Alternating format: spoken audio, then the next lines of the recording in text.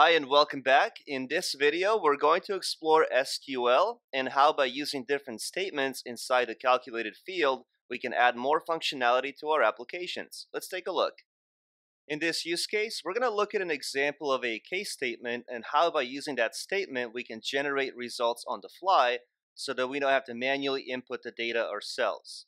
So what exactly is a case statement? It goes through conditions and returns a value when the first condition is met, like using an if-then-else statement. If the condition is true, it will stop reading and return the result. If no conditions are met, it returns the value in the else clause. Let me give you a quick live example. So let's just say we add a new student here, Sally Smith, and let's just give Sally a failing test score. So we'll say 55%, and if I click on add, you will see failed and a grade of F. I can quickly edit that, and let's just say that Sally did in fact pass the test. We'll give her 95%, click on update, and now you will see a passing result and a grade of A. The benefit of using a case statement, as I mentioned, is that you can generate these results on the fly without you having to manually input the data. The drawback is that you're not going to see this information inside your table. So if you do need the data to be in your table as well, you're going to have to create a field up here, and maybe using a drop-down, you can select if the result is passed or failed, and you can also have a drop-down to select the grade. But the nice thing about these statements is that you can see this information on the fly without you having to manually input the data. So let's go into Caspio and let me show you how to create these statements. Here's my live example, the one that I just demoed. And let's edit the one that doesn't have the case statement yet. So we're going to click on Edit. And let's navigate all the way to the results page. And if I click on Preview now, all you're going to be able to see is the name and also the test score. So now how do we create those two additional columns to have a test result and also the grade? Let's go back into Caspio, and the first thing you want to do is insert a calculated field. I'm going to move this down a little bit and give it a label of test result. And inside this window is where you want to inject your case statement. So let me go ahead and write this out. Case, when, and then insert your test score as a parameter. So if the test score is greater than or equal to, and in most cases it's going to be 60%, then return passed. So what the case statement is doing here is if the test score is greater than or equal to 60%, return passed. Else, return failed. And then close your case statement. Hopefully this makes sense. Basically, if the test score is greater than or equal to 60%, return passed. Anything else, return failed. If I click on Preview now, you will see how every student now has a failing or passing test result based on the figure that you see in this column. And now let's learn how we can assign a grade depending on the test score. So back inside Caspio, we're going to insert one more calculated field. I'll give this a label of test grade. And for the second case statement, I'm just going to go ahead and paste it because it's a bit of a longer case statement, but I will explain each line. You can see that in this statement, we have more than one condition. So if the test score is greater than or equal to 90%, return A. If it's greater than 80% and less than 89%, return B. Then we have C, D, and if none of these conditions are met, return F. Let's hit Preview again. And now you can see how we generate the grade based on the test score. If you'd like to learn more about SQL, I recommend W3 Schools. Here you can learn a lot about HTML, CSS, JavaScript, and if you look down here, you're going to be able to see Learn SQL. And in the example that we just looked at, we learned all about the case statement. So if you click on this, this should now look familiar to you. Case when the first condition is met, return this result. We have more than one condition. Anything else, return something else. And then you close your case statement.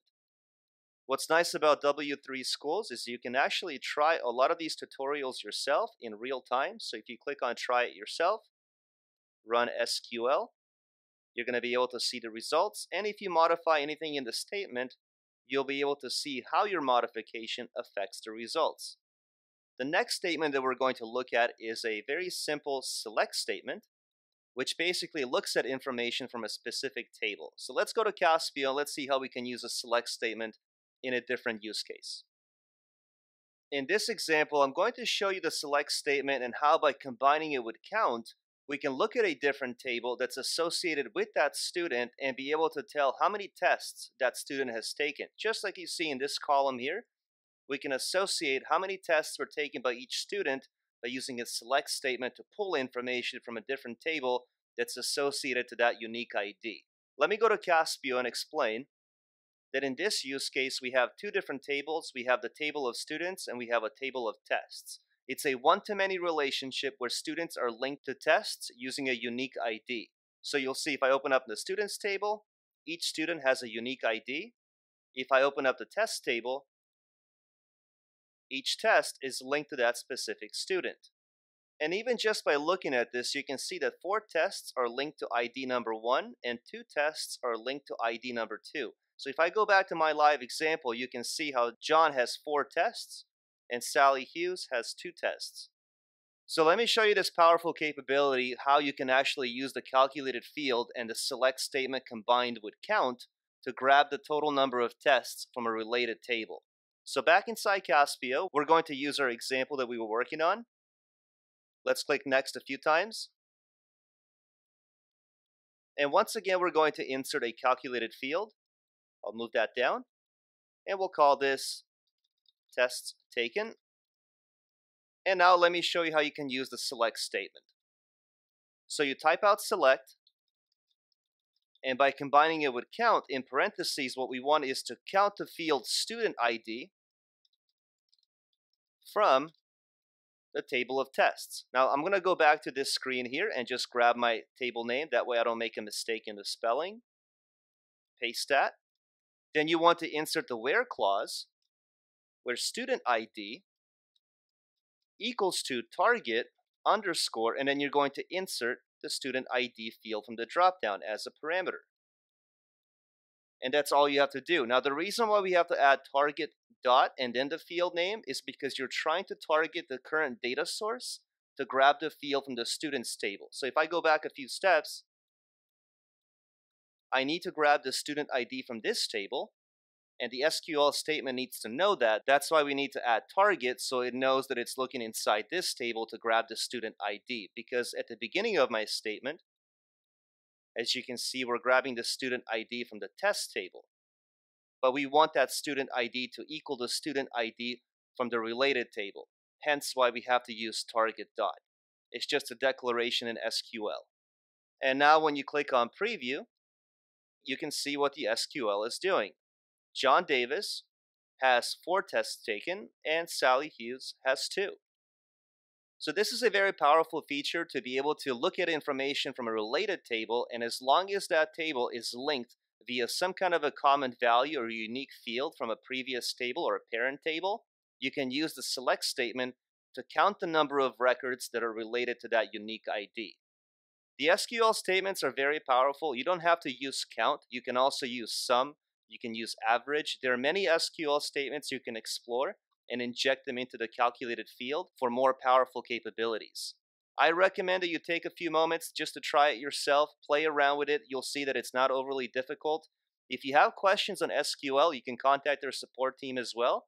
For additional videos and articles, please visit our knowledge base at howto.caspio.com. And don't forget to subscribe so that you can see the latest tips and tricks on how to use Caspio. Thanks for watching and have a great day.